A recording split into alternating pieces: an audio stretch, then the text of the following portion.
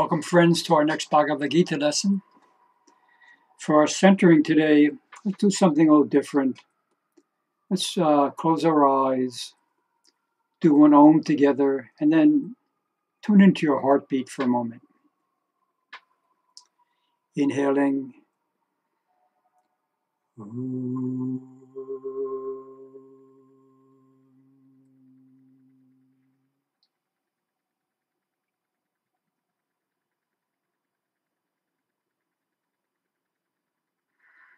Hari Om Tat Sat.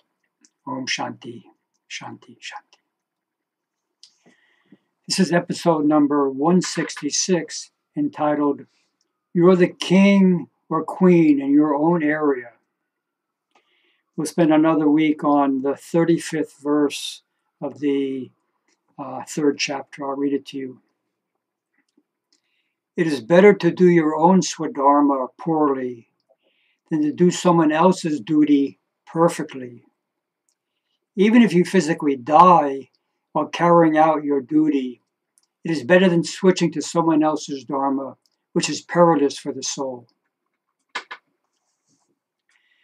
Before I discovered yoga, I was a competitive long-distance swimmer.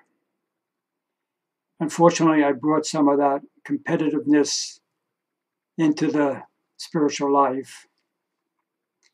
Shortly after I became a Swami in 1975, I moved to the New York Integral Yoga Institute. And the leader of the center at that time was a very capable and charismatic Swami.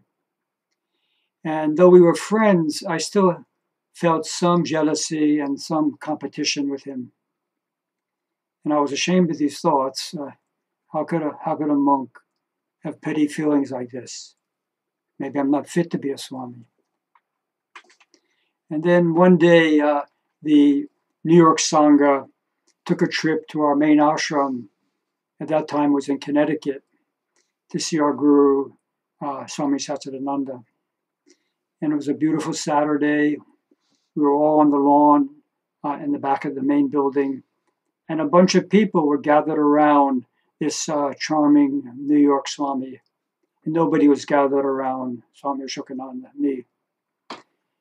Then I noticed our guru, Sri Gurudev, joined us outside, and I was particularly immediately disgusted with myself for these jealous feelings toward my wonderful brother monk, especially in the presence of my guru. So I went to the corner of the lawn and sulked there, feeling that I was an unworthy spiritual seeker. Then Gurudev called out something, and everybody looked up. I couldn't hear what he said. Then he started walking in my direction, and this time I heard him say, "You know, you're the king in your own area."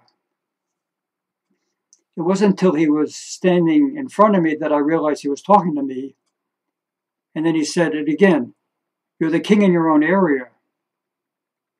If I wanted everyone to be gathered around me instead of the other Swami, now I had my wish.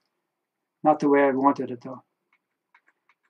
When Gurudev saw that I had no idea what he was talking about, he said, "There's no other Swami Asokananda in this world. There's no one to take your place. You're the king in your own area." After he said that, I started feeling some pressure in my chest, and my legs felt unsteady, as if the ground wasn't stable. And the next thing I knew, I burst out crying.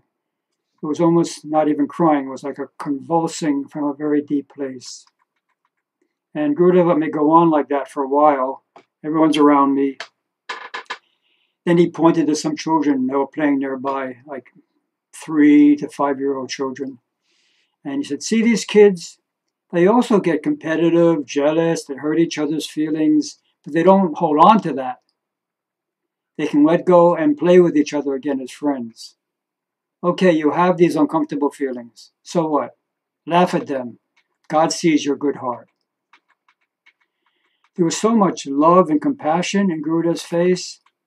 He saw me with all my weaknesses, and he still believed in me. And it felt like a great burden had been lifted from my soul, that it came out into the surface. And I can't say that the competitive impulses and the negative self-judgments completely disappeared after that. But I can say that they never had the same hold over me again. For reflection, I'll read you something from Swami Satchidananda. Find out what your Swadharma is. Ask yourself, how do I feel when I do certain things? Does something come easily? Is it natural for me? Or am I trying to imitate somebody? Some things feel so natural, like you're a fish in water. So just know, that's what I'm meant to do. Thanks for joining. See you soon. Om Shanti, Shanti, Shanti.